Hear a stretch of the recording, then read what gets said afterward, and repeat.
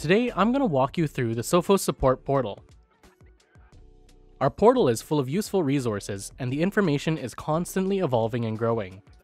It's our goal to make it easy for you to find what you need and resolve your issues quickly. By default, you'll see all content as well as recommended and featured resources available right away. Use the options on the left to filter by resource type, product, version, or language. Along the top, you can also quickly filter by resource type, such as documentation, knowledge base articles, or videos, all of which are created by subject matter experts. In addition, you can use the search bar at the top to type in relevant keywords. All relevant results will appear, and once again, you have the ability to filter as needed. Here you'll see a quick links section. This provides you links to frequently used sites such as Support Downloads, Sophos Labs, and the Sophos community.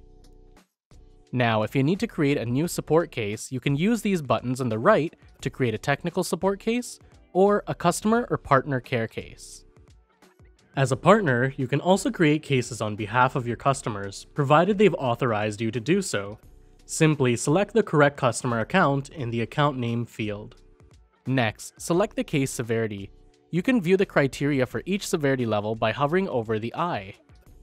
Then choose your preferred language of correspondence by selecting the preferred team.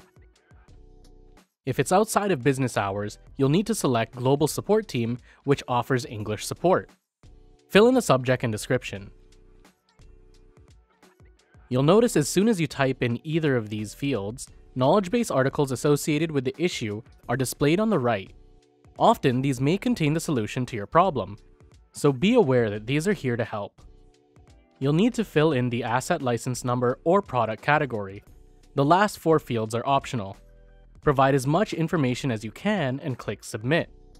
The case number will be displayed, which you can click on to view the case immediately. To view a list of all cases, go to the Cases tab. Click on the case number to view a case. Here, you can add updates if needed on the right-hand side. Click in the Write a New Comment box, enter your notes, and click Comment to post an update. Any replies to your updates show just below the comment box.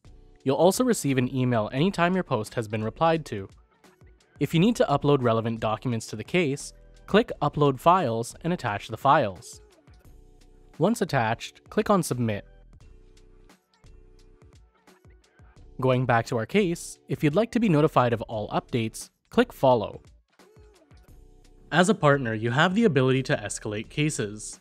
When you're not satisfied with the progress of a case through the standard resolution process, or you feel that management intervention is needed, you can take action.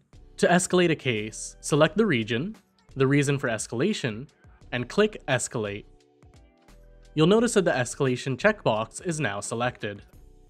To see all the cases you're following, go to the Followed Cases tab. Next, to view a list of all customer accounts you manage, click the Accounts tab. If you notice an account is not on the list, contact your customer and ask them to grant you access to manage their cases. Click the account name to view additional information for that account. Click on the Related tab to view your cases and contacts. In the support portal, you can also chat with a live agent.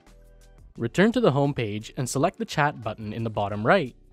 Indicate the subject and select the team which you need to connect with. Then, click Start Chatting. The chat window will then be displayed. As soon as an agent is available, they'll connect with you over chat. If a case needs to be created based on your chat, they can create a case directly from there, including all the chat history. And that covers the main features of the Sophos Support Portal. If you have any questions, refer to the relevant knowledge base articles or contact our technical support team directly. Thanks for watching.